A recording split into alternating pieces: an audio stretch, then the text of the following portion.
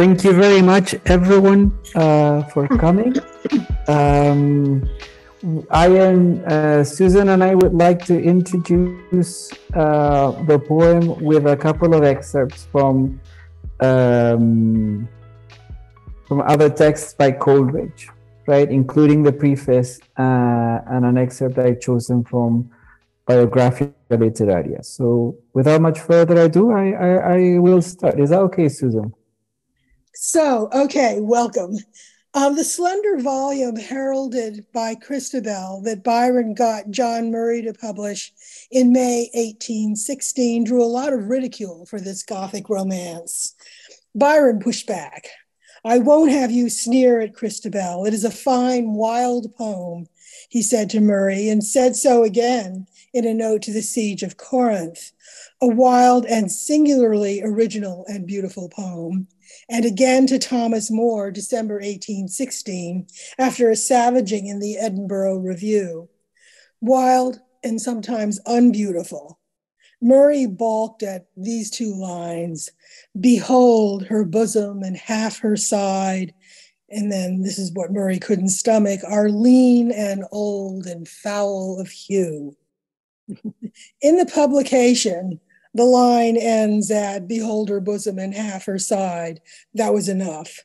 This was followed by a long dash, leaving the line unrhymed, in this stanza anyway, but with a double recovery at the top of the next. "She took 2 paces and a stride, and lay down by the maiden's side, dash, exclamation point. 2 paces and a stride. This bids fair as a metametrical staging of the principle Coleridge stated in his preface, counting in each line the accents, not the syllables, in correspondence with some transition in the nature of the imagery or passion. That's the closing line. Here's the preface that produces it. The first part of the following poem was written in the year 1797 at Stowey in the county of Somerset. The second part after my return from Germany in the year 1800 at Keswick, Cumberland.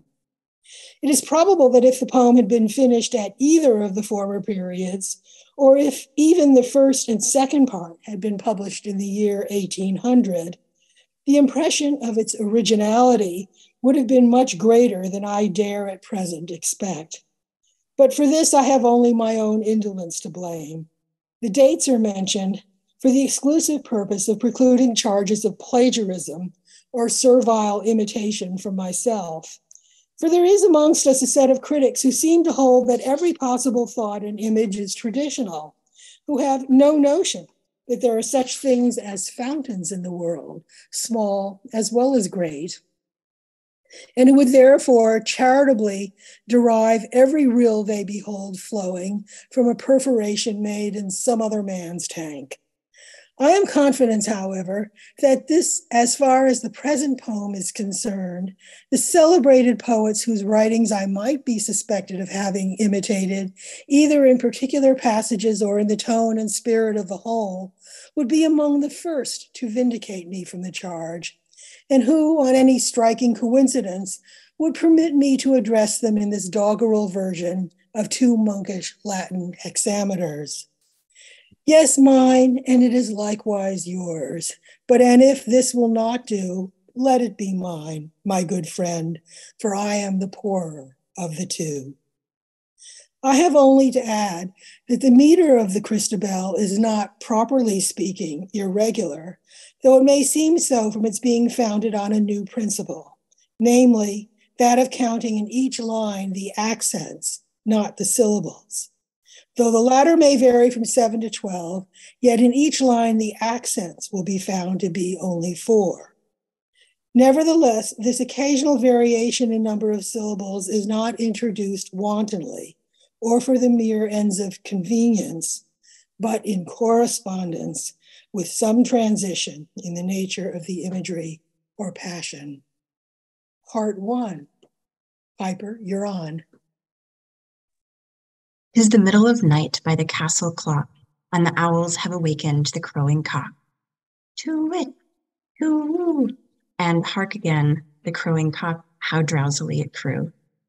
Sir Leoline, the baron rich, hath toothless mastiff bitch.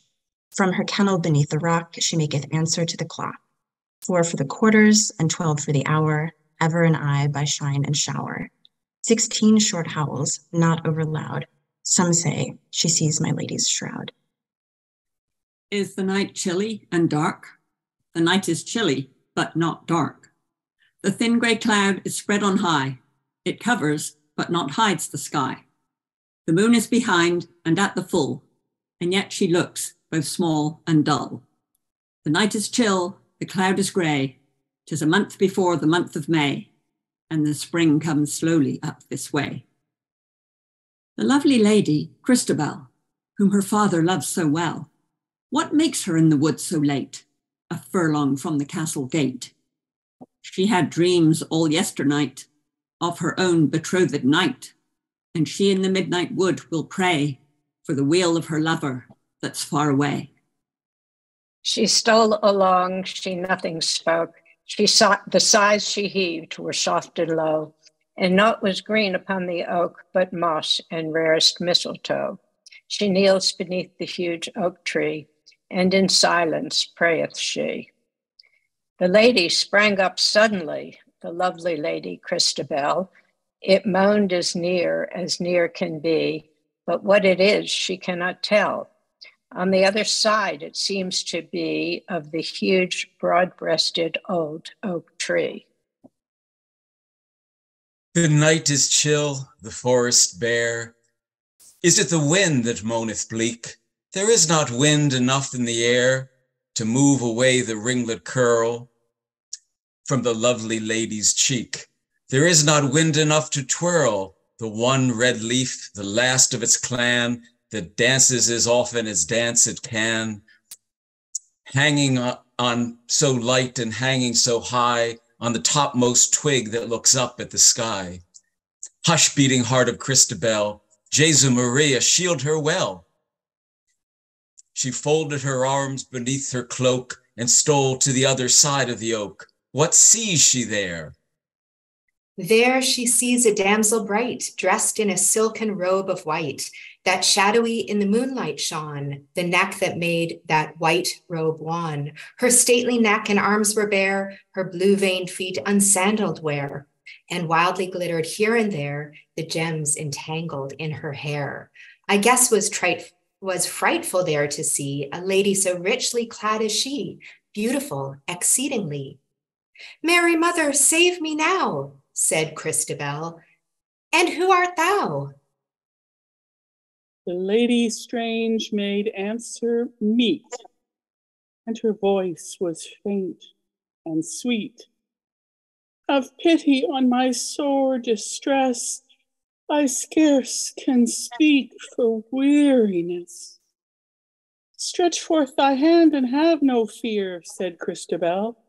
How camest thou here? And the lady, whose voice was faint and sweet, did thus pursue her answer meet. My sire is of a noble line, and my name is Geraldine. 5 warriors seized me yestermorn, me, even me, a maid forlorn. They choked my cries with force and fright, and tied me on a palfrey white. The palfrey was as fleet as wind, and they rode furiously behind. They spurred amain, their steeds were white, and once we crossed the shade of night. As sure as heaven shall rescue me, I have no thought what men they be, nor do I know how long it is, for I have lain entranced, I wis, since one, the tallest of the 5, took me from the palfrey's back, a weary woman scarce alive. Some muttered words his comrade spoke, he placed me underneath this oak. He swore they would return with haste, whither they went I cannot tell. I thought I heard some minutes past sounds as of a castle bell. Stretch forth thy hand, thus ended she, and helped a wretched maid to flee. Then Christabel stretched forth her hand and comforted fair Geraldine. "Oh, well, bright damsel, may you command, bright dame, may you command the service of Sir Leoline, and gladly our stout chivalry will he stand forth, and friends withal, to guide and guard you safe and free home to your noble father's hall." She rose, and forth with steps they passed that strove to be, and were not fast, her gracious stars the lady's breast, and thus spake on sweet Christabel. "All our household are at rest, the hall as silent as the cell. Sir Leoline is weak in health, and may not well awakened be, but we will move as if in stealth, and I beseech your courtesy this night to share your couch with me." They crossed the moat, and Christabel took the key that fitted well. The little door she opened straight, all in the middle of the gate that was iron within and without, where an army in battle array had marched out. The ladies sank the light through pane, and Christabel with might and main lifted her up a weary weight over the threshold of the gate. Then the lady rose again and moved as she were not in pain. So free from danger, free from fear, they crossed the court, right glad they were. And Christabel devoutly cried to the lady by her side, "Praise we the Virgin, all divine, who hath rescued thee from thy distress." "Alas, alas," said Geraldine, "I cannot speak for weariness." So free from danger, free from fear, they crossed the court, right glad they were.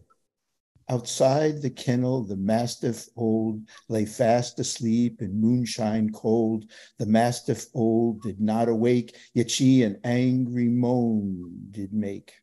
And what can ail the mastiff bitch? Never till now she uttered yell beneath the eye of Christabel. Perhaps it is the owlet's scritch, for what can ail the mastiff bitch? They pass the hall that echoes still. Pass as lightly as you will. The brands were flat, the brands were dying, amid their own white ashes lying.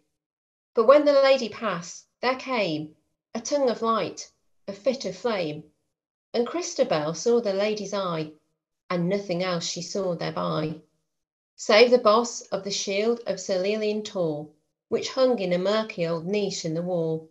"Oh, softly tread," said Christabel, "my father seldom sleepeth well."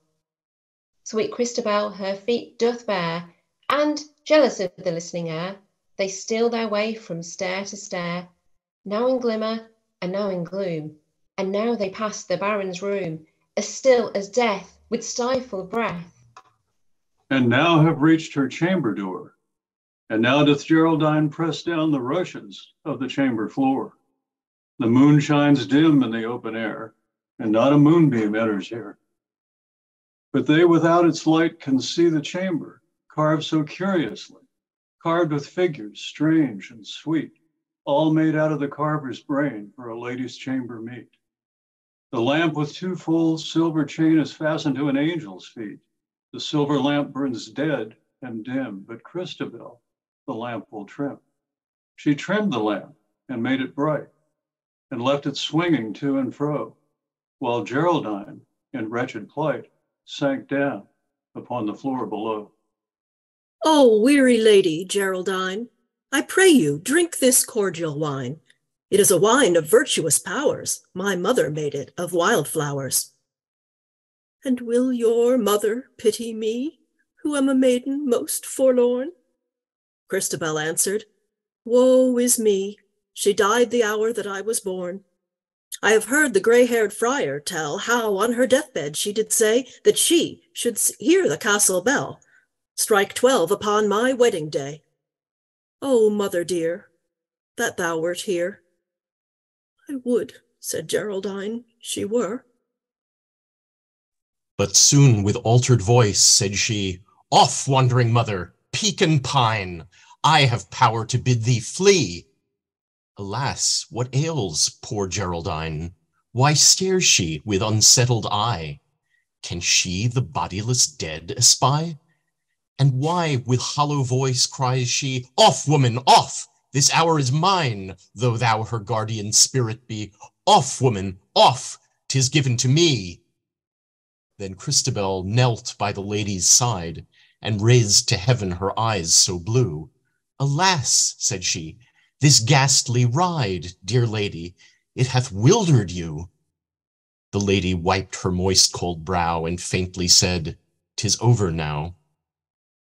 Again the wildflower wine she drank.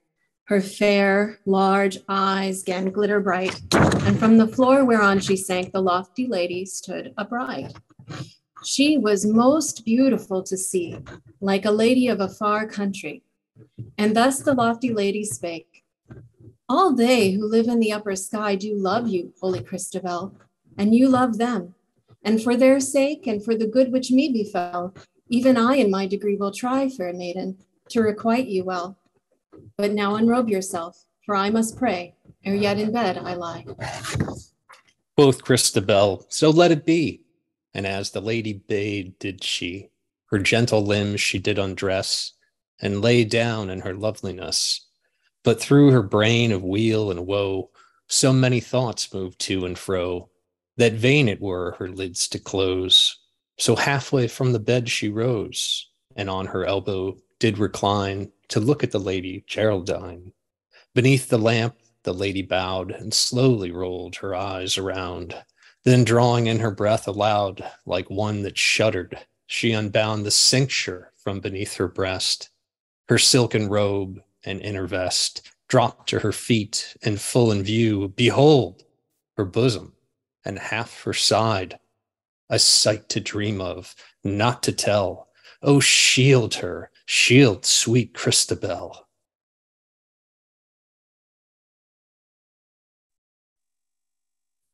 Yet Geraldine nor speaks nor stirs. Ah, what a stricken look was hers. Deep from within she seems halfway to live some weight with sick essay. And eyes the maiden seeks delay. Then suddenly, as one defied, collects herself in scorn and pride, and lay down by the maiden's side. And in her arms the maid she took. Oh, well a day! And with low voice and doleful look, these words did say: "In the touch of this bosom there worketh the spell, which is lord of thy utterance, Christabel. Thou knowest tonight, and wilt know tomorrow, this mark of my shame, this seal of my sorrow. But vainly thou warst, for this is alone in thy power to declare, that in the dim forest thou heardst a low moaning, and foundst a bright lady surpassingly fair, and didst bring her home with thee in love and in charity, to shield her and shelter her from the damp air." It was a lovely sight to see the Lady Christabel when she was praying at the old oak tree, amid the jagged shadows of mossy leafless boughs, kneeling in the moonlight to make her gentle vows, her slender palms together pressed, heaving sometimes on her breast, her face resigned to bliss or bale, her face, oh, call it fair, not pale, and both blue eyes more bright than clear, each about to have a tear.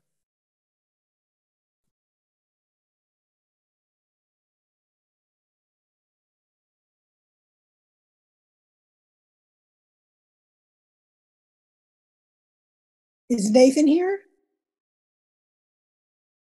I guess I'm on. Okay.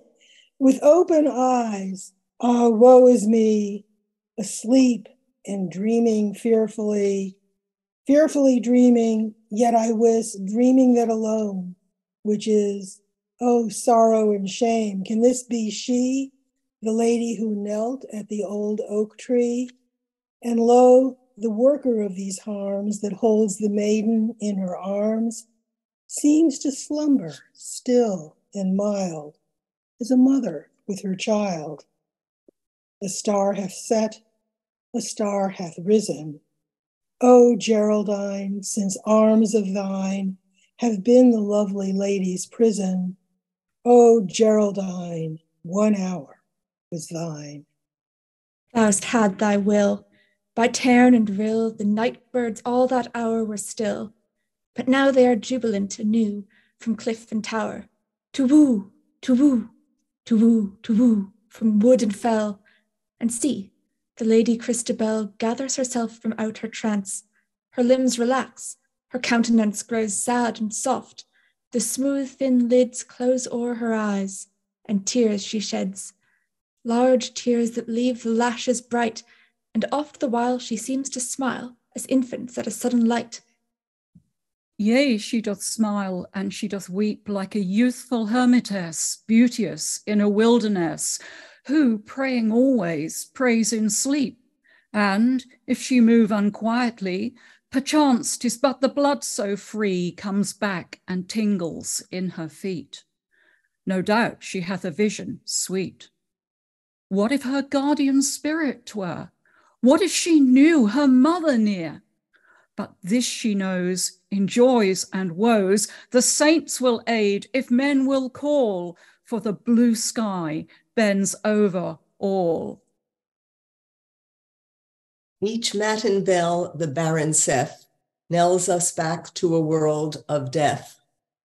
These words Sir Leoline first said when he rose and found his lady dead. These words Sir Leoline will say many a morn to his dying day. And hence the custom and law began that still at dawn the sacristan, who duly pulls the heavy bell, 45 beads must tell between each stroke, a warning knell, which not a soul can choose but hear from Brathahead to Windermere. Saith Bracy the bard, so let it knell, and let the drowsy sacristan still count as slowly as he can. There is no lack of such, I ween, as well fill up the space between, and Langdale pike and witch's lair, and dungeon gill so foully rent. With ropes of rock and bells of air, 3 sinful sextons ghosts are pent, who all give back, one after t'other, the death note to their living brother. And oft too by the knell offended, just as their 1, 2, 3 is ended. The devil mocks the doleful tale with a merry peal from Borrowdale. The air is still through mist and cloud. That merry peal comes ringing loud, and Geraldine shakes off her dread and rises lightly from the bed. Puts on her silken vestments white and tricks her hair in lovely plight, and nothing doubting of her spell awakens the Lady Christabel. Sleep you, sweet Lady Christabel? I trust that you have rested well.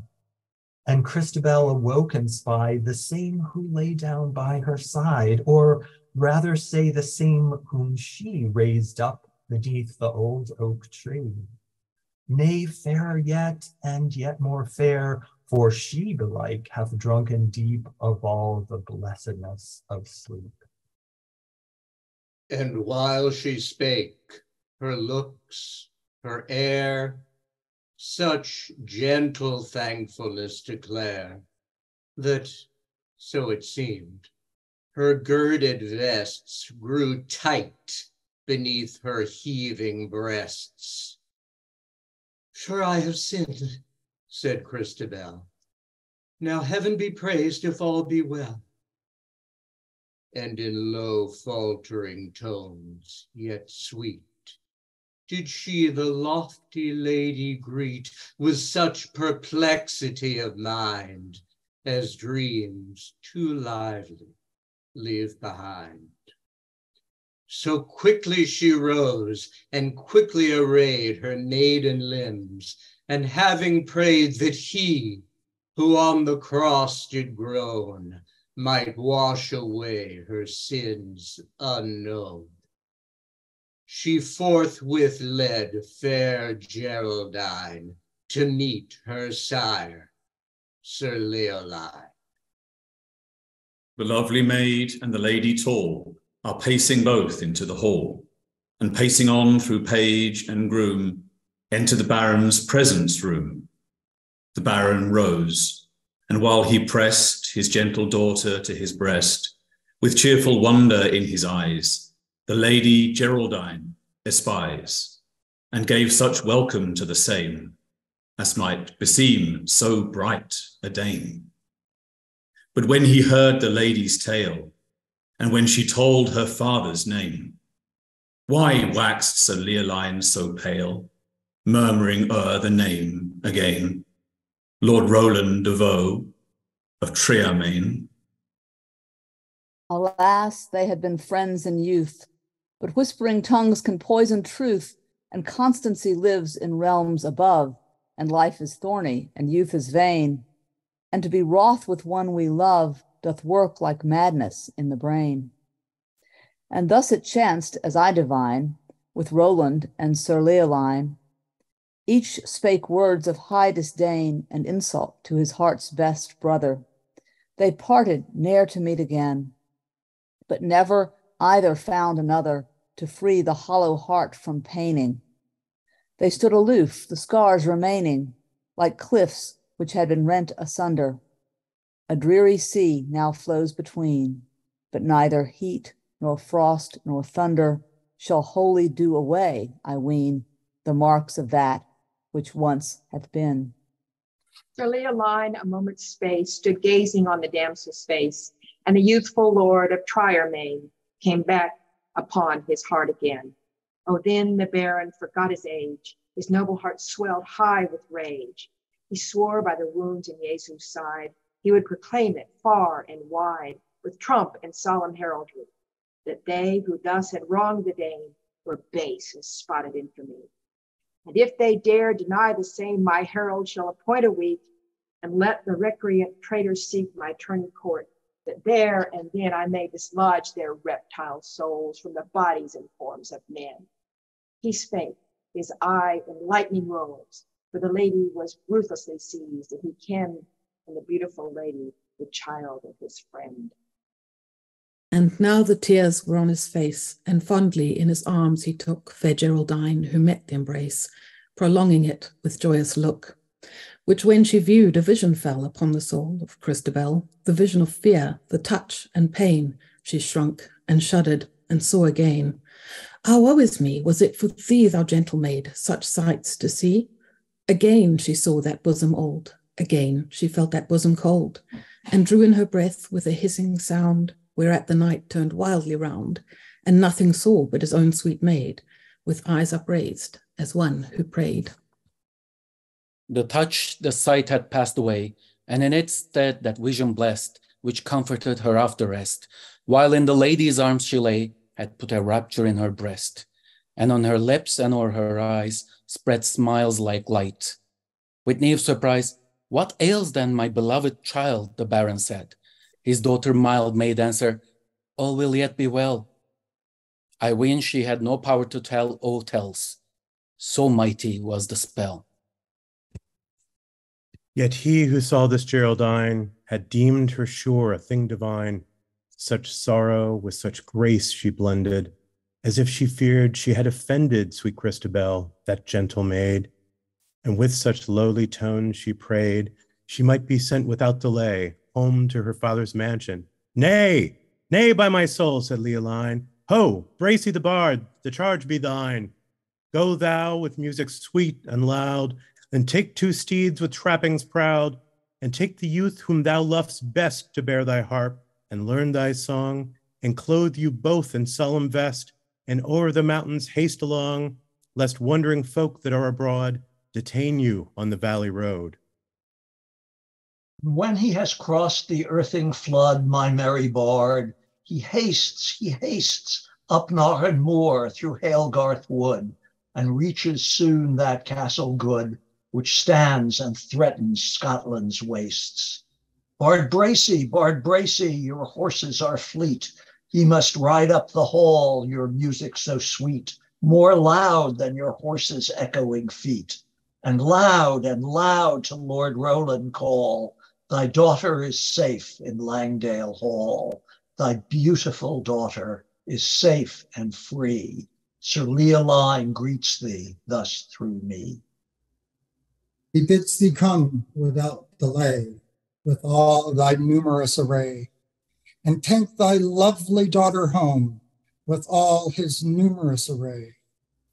White with their panting palfreys foam, and by mine honor I will say that I repent me of the day when I spake words of fierce disdain to Roland de Vaux of Triermain. For since that evil hour hath flown, many a summer's sun hath shone, yet ne'er found I a friend again like Roland de Vaux of Triermain. The lady fell and clasped his knees, her face upraised, her eyes o'erflowing. And Bracy replied with faltering voice, his gracious hail on all bestowing. Thy words, thou sire of Christabel, are sweeter than my heart can tell. Yet might I gain a boon of thee, this day my journey should not be. So strange a dream hath come to me, that I have vowed with music loud to clear yon wood from thing unblessed, borne by a vision in my rest. For in my sleep I saw that dove, the gentle bird whom thou dost love, and call'st by thy own daughter's name. Sir Leoline, I saw the same, fluttering and uttering fearful moan among the green herbs in the forest alone. Which when I saw and when I heard, I wondered what might ail the bird, for nothing near it could I see, save the grass and green herbs underneath the old tree. And in my dream, methought I went to search out what might there be found, and what the sweet bird's trouble meant, that thus lay fluttering on the ground. I went and peered, and could descry no cause for her distressful cry. But yet, for her dear lady's sake, I stooped, methought, the dove to take, when lo, I saw a bright green snake coiled around its wings and neck, green as the herbs on which it couched. Close by the dove's its head it crouched, and with the dove it heaves and stirs, swelling its neck as she swelled hers. I woke, it was the midnight hour, the clock was echoing in the tower, but though my slumber was gone by, this dream it would not pass away. It seems to live open my eye, and there I found the self-same day, with music strung and saintly song, to wander through the forest bare, last old unholy loiter there. Thus Bracy said, the Baron the while, half listening, heard him with a smile, then turned to Lady Geraldine, his eyes met up wonder and love, and said in courtly accents fine, Sweet maid, Lord Roland's beauteous dove, with arms more strong than harp or song, thy sire and I will crush the snake. He kissed her forehead as he spake. And Geraldine, in maiden wise, cast down her large bright eyes. With blushing cheek and courtesy fine, she turned her from Sir Leoline, softly gathering up her train that o'er her right arm fell again, and folded her arms across her chest, and couched her head upon her breast. And looked askance at Christabel, Jesu Maria, shield her well. A snake's small eye blinks dull and shy, and the lady's eyes, they shrunk in her head, each shrunk up to a serpent's eye, and with somewhat of a malice and more of dread. At Christabel she looked askance, one moment, and the sight was fled. Christabel in dizzy trance, stumbling on the unsteady ground, shuddered aloud with a hissing sound.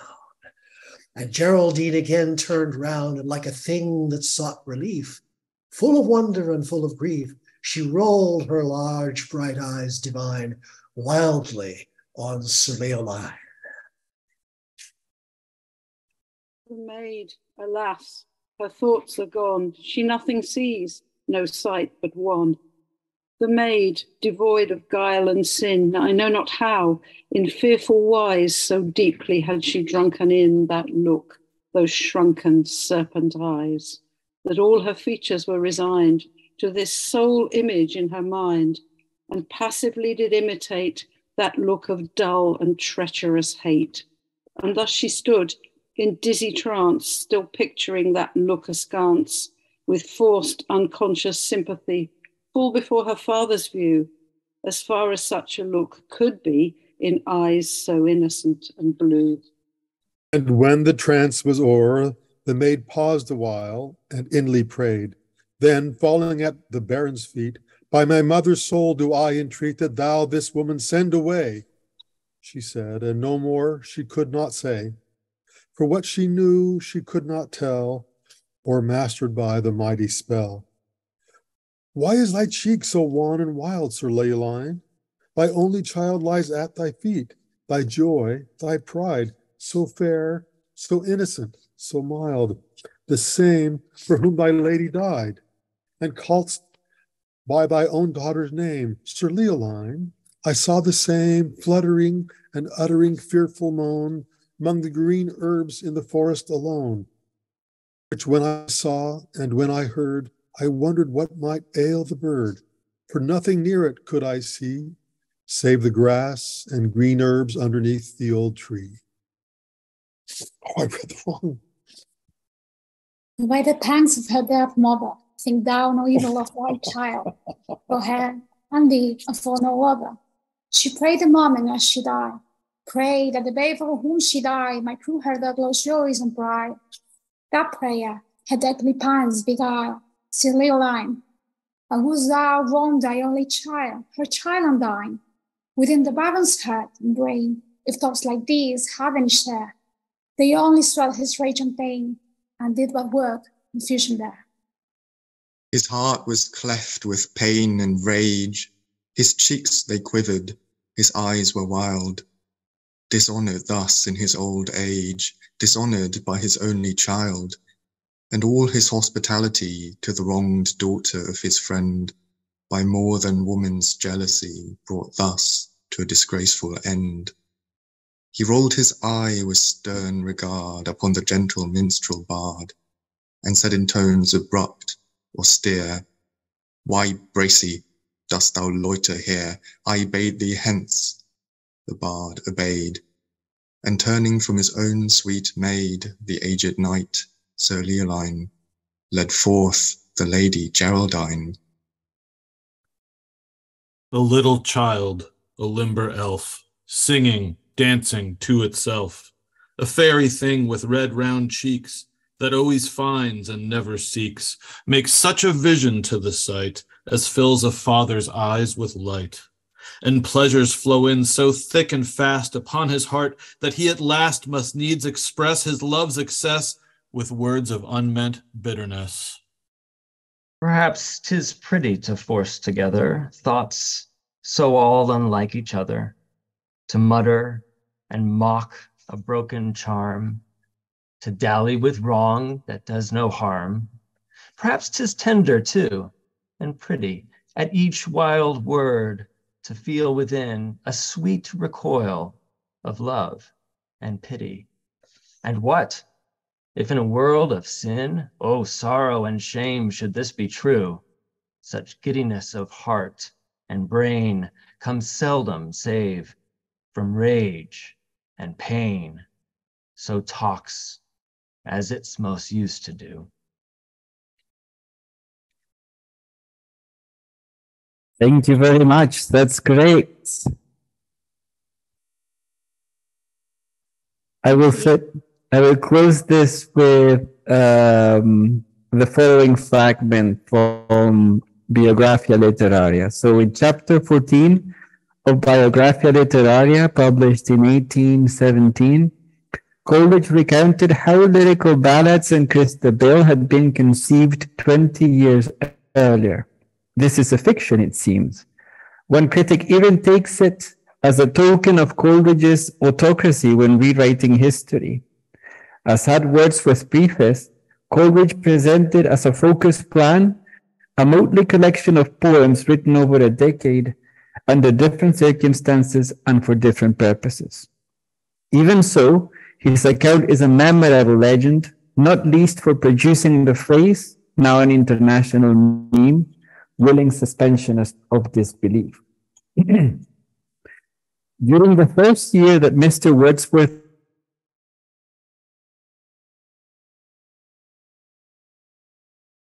poetry, the power of exciting the sympathy of the reader by a faithful adherence to the truth of nature, and the power of giving the interest of novelty by the modifying colors of imagination. The sudden charm which accidents of light and shade, which moonlight or sunset diffused over a known and familiar landscape, appeared to represent the practicability of combining both. These are the poetry of nature. The thought suggested itself, to which of us I do not recollect, that a series of poems might be composed of two sorts. In the one, the incidents and agents were to be, in part at least, supernatural, and the excellence aimed at was to consist in the interesting of the affections by a dramatic truth of such emotions as would naturally accompany such situations, supposing them real. And real in this sense they have been to every human being who, from whatever source of delusion, has at any time believed himself under supernatural agency. For the second class, subjects were to be chosen from ordinary life. The characters and incidents were to be such as will be found in every village and its vicinity, where there is a meditative and feeling mind to seek after them or to notice them when they present themselves. In this idea originated the plan of the lyrical ballads, in which it was agreed that my endeavors should be directed to persons and characters supernatural, or at least romantic, yet so as to transfer from our inward nature a human interest and a semblance of truth sufficient to procure for these shadows of imagination that willing suspension of disbelief for the moment which constitutes poetic faith. Mr. Wordsworth, on the other hand, was to propose himself as his object, to give the charm of novelty to things of every day, and to excite a feeling analogous to the supernatural by awakening the mind's attention from the lethargy of custom and directing it to the loveliness and the wonders of the world before us, an inexhaustible treasure, but for which, in consequence of the film of familiarity and selfish solicitude, we have eyes, yet see not, ears that hear not, and hearts that neither feel nor understand. With this view, I wrote The Ancient Mariner, and was preparing, among other poems, The Dark Lady and the Christabel, in which I should have more nearly realized my ideal than I had done in my first attempt. But Mr. Wordsworth's industry had proved so much more successful, and the number of his poems so much greater, that my compositions, instead of forming a balance, appear rather an interpolation of heterogeneous matter. Mr. Wordsworth added 2 or 3 poems written in his own character, in the impassioned, lofty, and sustained diction which is characteristic of his genius. In this form, the lyrical ballads were published, and were presented by him as an experiment, whether subjects, which from their nature rejected the usual ornaments and extra colloquial style of poems in general, might not be so managed in the language of ordinary life as to produce the pleasurable interest which it is the peculiar business of poetry to impart. That's it. I hope you found that interesting if you hadn't read that before, and maybe we could discuss this passage or anything about the ballad really in the few minutes or the minutes we have left. Can you hear me properly? Because my connection is very unstable. Well, I'll ask just an obvious question. How did this poem affect your sense of the poetry and hearing it read out loud? My students always say that's a kind of radical shift in perception for them, is to hear the words rather than see them on the page.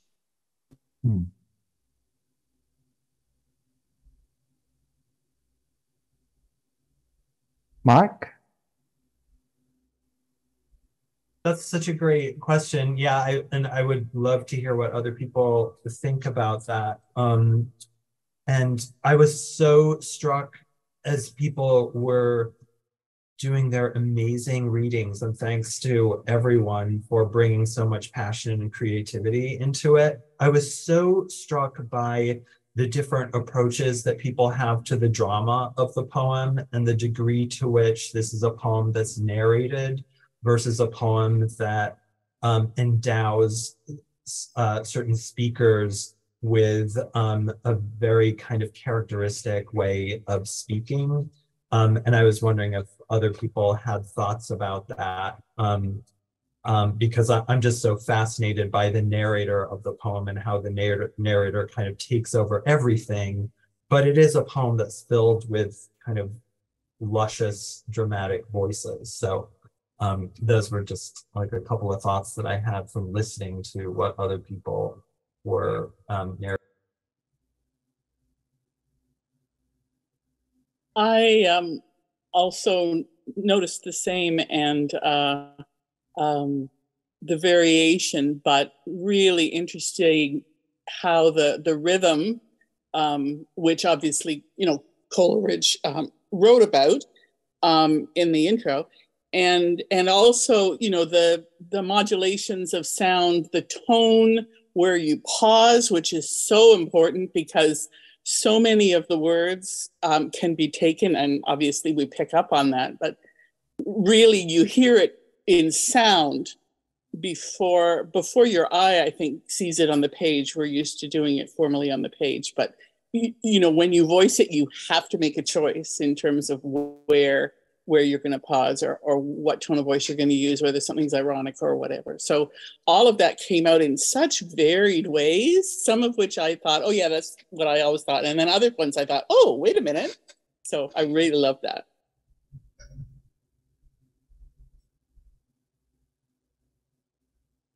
Mark and Judith, thanks for that. I completely agree with you. Can you see me? I don't know if you can or not, but yeah, good.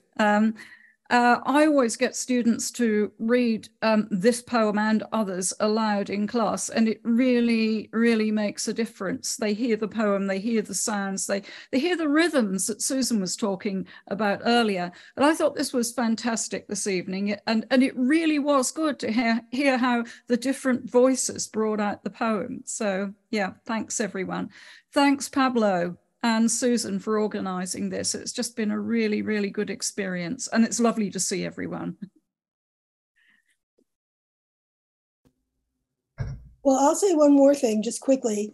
Thank you, everyone. But I wanted to hear from Karen Swan, who's written about the hysterical or hystericized narrator. And also, unrelatedly, or maybe relatedly, I was much more impressed by the plot of rhymes in hearing all the rhymes for Christabel and their modular shifts, as well as the rhyme we're all waiting for, Geraldine to form a couplet with Sir Leoline, but through you know, a rather torturous and different web of divine and all sorts of other things. So I think this is a poem as much about its rhyme plots as about its metrical pulse, in Coleridge's words. But I want to ask Karen if she has some decades on thoughts about her wonderful work on the narrator. Is Karen still here? I'm here. I'm can you hear me? I've bad internet, but I don't know that I don't have any more thoughts. I haven't thought about the poem in that way for a long time, but I do love the narrator. I mean, I do think the narrator forgets that it or they or who knows who the narrator is, or if there are more than one of them. But I love the way they and I was really hearing it in the reading too, that the way the narrator forgets that narrators are supposed to know the end of the plot and get caught up and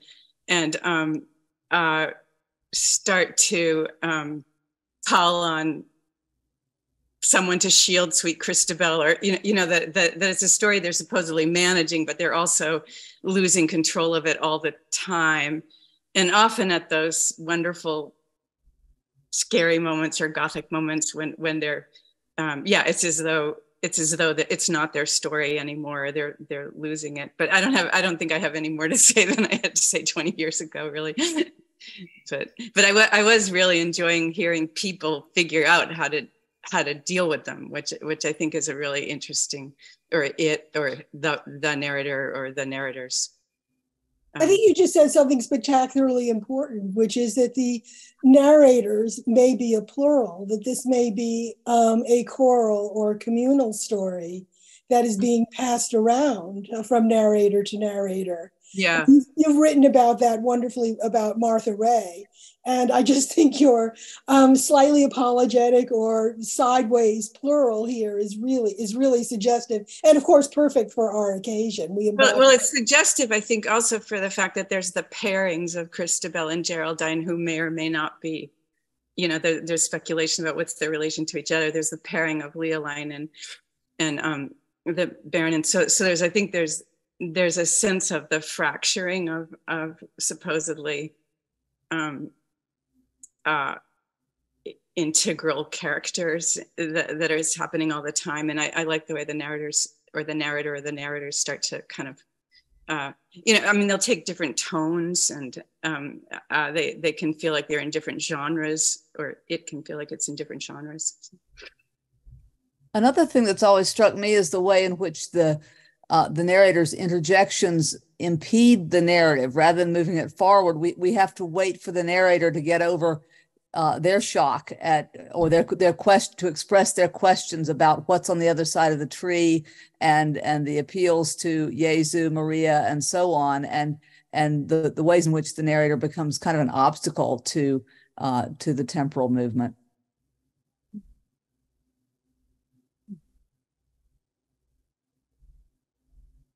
I do have something that I must add here, since Karen is here with us, that I can't read this poem without thinking of Karen Swan as the ultimate narrator of it, because I first was exposed to it as an undergrad in Karen Swan's class. So I have her to thank for just having this gorgeous voice reading this poem in my head all the time. It's just so wonderful.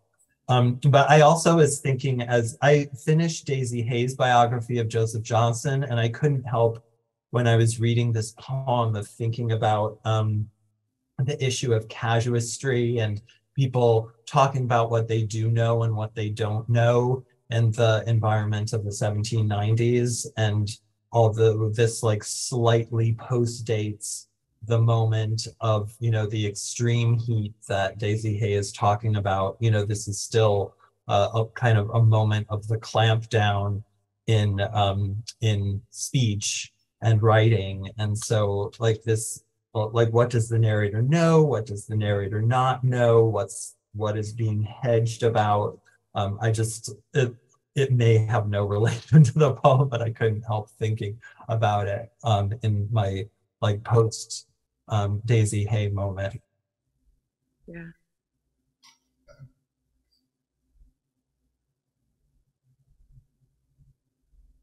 I think that's very relevant, the power right at the beginning, the power to declare, and the way in which that's an issue right through in the characters as well as the narrator, and so much of what's going on and how we take it.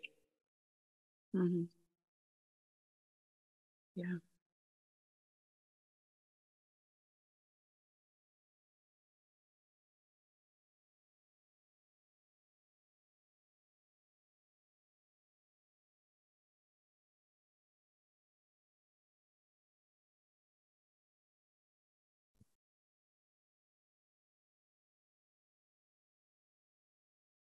Are we done?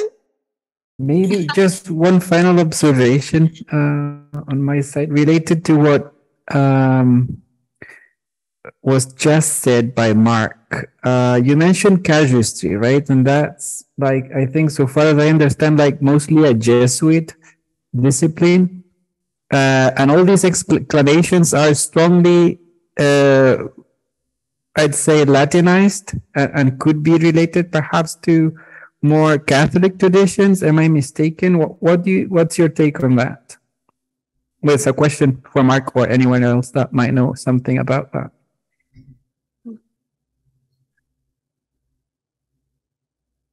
This does seem to be set in Catholic England, even if it's under a Protestant domain. This is a Catholic quarter. But I don't know, that's my sense of it anyway, is that it's retro in the way that Keats's Eve of St. Agnes is. But, you know, retro, of course, is always double parked, right? And it's modern moment and it's retro idiom. Mm-hmm. Like Gothic fiction, well, in general, yeah. No? Like Castle of Otranto or France, Spain, whatever, yeah.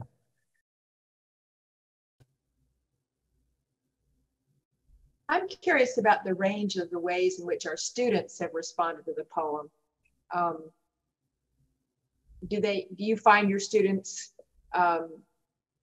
as mesmerized by it as we are? Do they have those big questions about what's going on underneath her cloak? I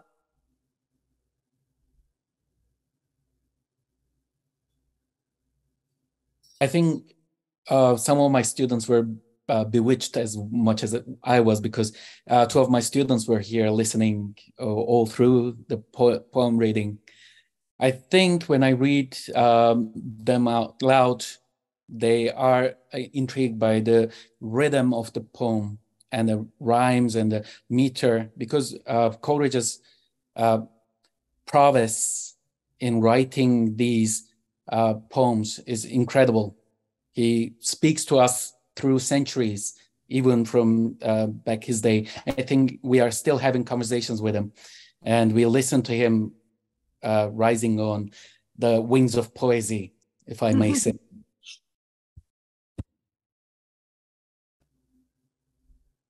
If I can jump in, my students love this too, but they sometimes find it a bit confusing, especially the ending. And I would love to hear what you all think of the sort of the way that the poem it stops rather than ends, and we're left to sort of imaginatively, fill in the ending. I often, when I teach this, I'll pair it with Kubla Khan and talk about fragments as a genre.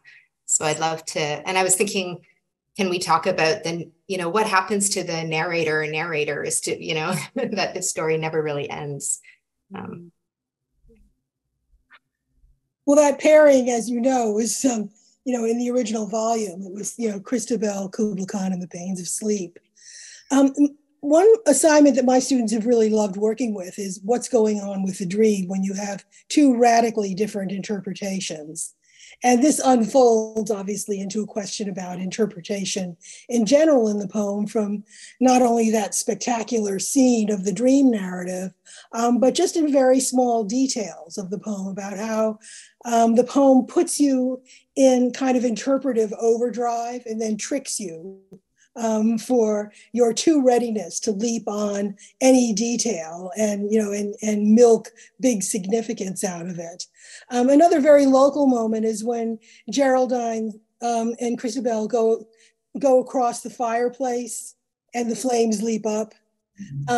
They are so Gothicized by that point that the obvious explanation, which my science students always provide, is this is a draft that has, woken up the embers. There's nothing supernatural going on there, but there is in terms of a mind that is already supernaturalized in a way that Coleridge's description of the process in that wonderful narrative of Biographia, whether it's true or false, has a way of, really illuminating. So that's a good assignment for your students, is to take their confusions about what's going on and have them lightly theorize that as an important effect and part of the supernatural idiom.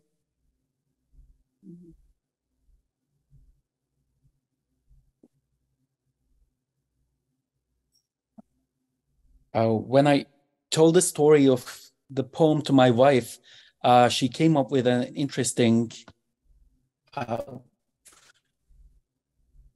sequel to this poem. She said Geraldine might not be who she is. She's taken over by an evil spirit, and then when she comes here, she's going to take over Christabel's body, because Geraldine, having her invite her to the house is a way of her inviting Geraldine to her body, not just the house, but the body as well. So it was an interesting read on her because it was the first time she heard it, but she's a horror fiction maniac, so I think she's used to it. I think it would be wonderful to ask students to write what happens next and see how differently they interpret the various signs in the poem.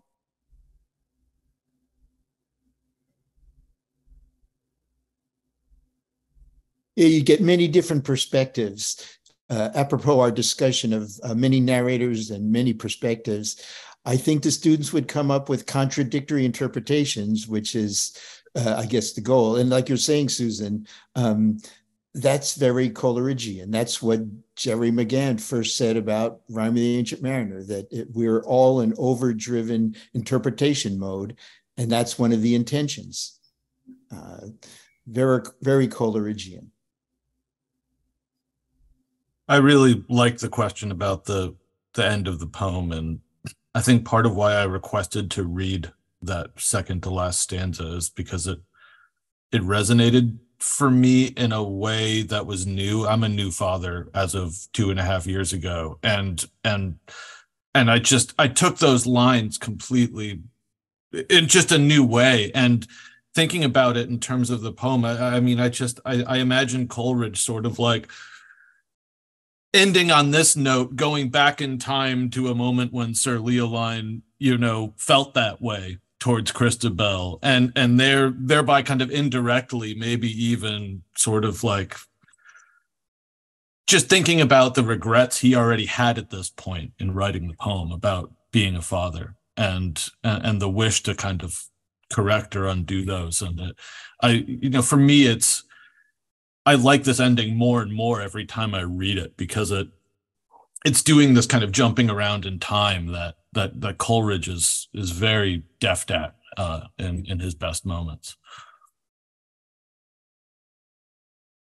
Well, as we know, that conclusion was imported from somewhere else.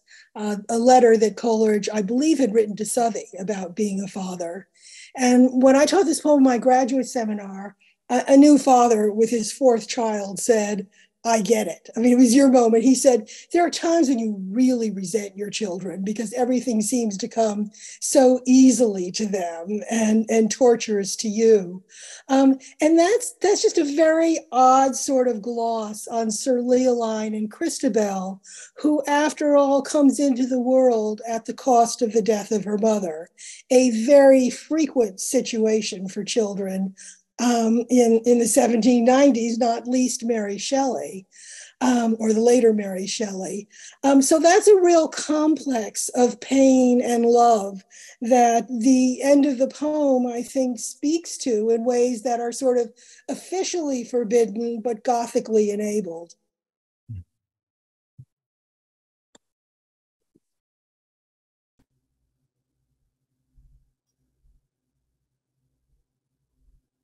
Any other new parents want to come jump in?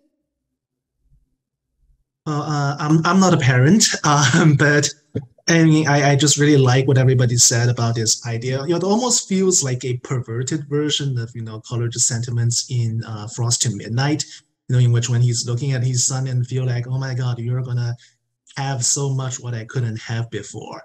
And in this case, if we are just going to draw this by a further stretch, maybe let's say, imagine Geraldine being like a representation of nature, whom, Coleridge spent his life thinking about, I want to be a part of it, but always find there's something that's stopping him from doing it.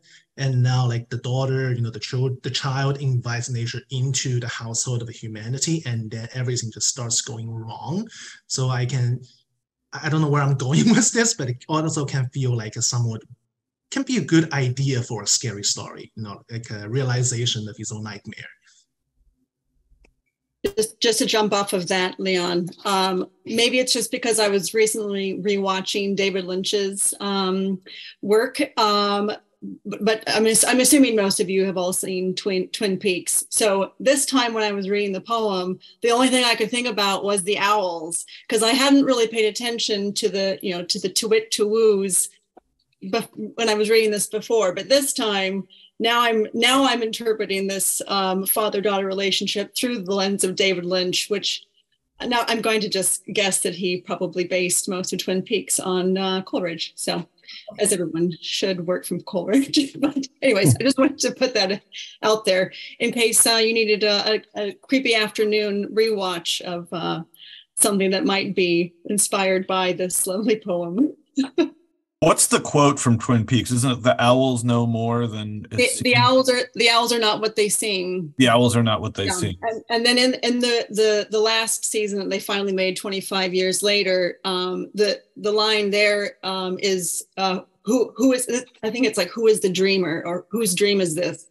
And so there's a poem by Shelley as well, no? In Twin Peaks. Oh, yes. Shelley's in there. And then, of course, when one of the characters dies, it's because they were reading Lord Byron's love poems, so he's definitely a romanticist, Mr. Lynch. Mm-hmm.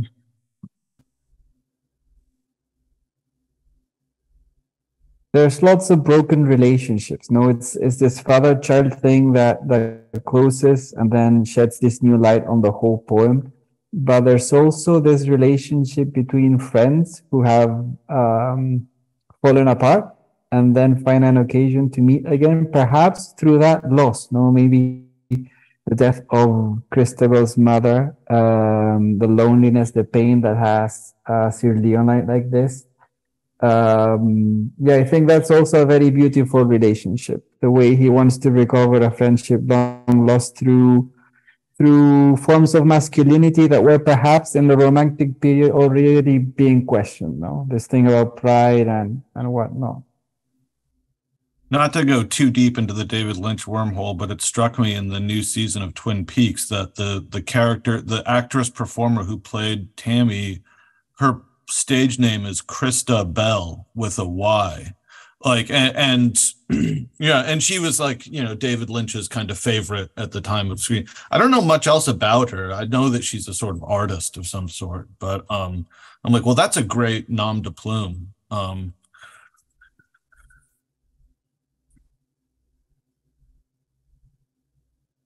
I'm going back into teaching the next year after a spell as dean. So I've just been supervising postgrad students and giving some MA classes in the last 3 or 4 years. So this has been immensely helpful this evening to hear people's thoughts about how we can work with our students with poems, Christabel and other poems like it. Because I don't know how things are in the US at the moment, but I think they're pretty much as they are here in terms of recruitment in the humanities and in literature in particular. We're having to think of ways that we can get students thinking differently about the poems that we're teaching, to get them involved, get them immersed in what they're doing. Once they're hooked, they're hooked. But a lot of what we've been talking about here this evening is going to be immensely helpful to me. I always used readings in class and in seminars and recitation, such as Adam was describing earlier. And the students always fed back really, really positively on that. When asked for their favorite, what did you like most about the module, they would almost always come up with the readings aloud of poems and the dramatization of poems. So I think what's been said this evening has been really helpful. I love the Twin Peaks connection. I hadn't really thought about that. So Kayla and Julian, really thanks for that. I'm a big Twin Peaks fan. I think we have to be careful in aligning romantic poetry perhaps too much with that kind of work, but I can see why you went in that direction. I'm really convinced. Thank you.